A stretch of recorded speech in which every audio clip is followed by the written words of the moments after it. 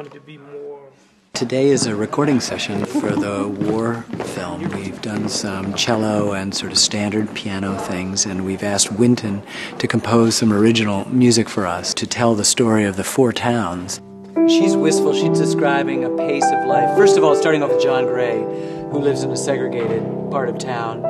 And what he's done is created a massive suite that takes those four towns and divides nearly every one in two and creates a set of music that's of the flavor of the town but has a unified theme.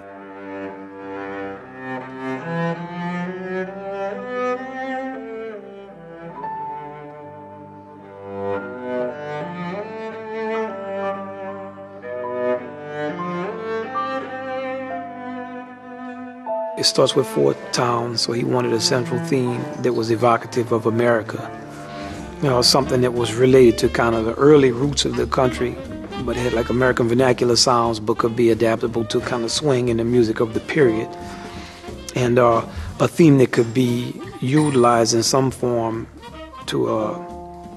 in four different ways to highlight the aspects of the four different cities, the people who live there and their way of life.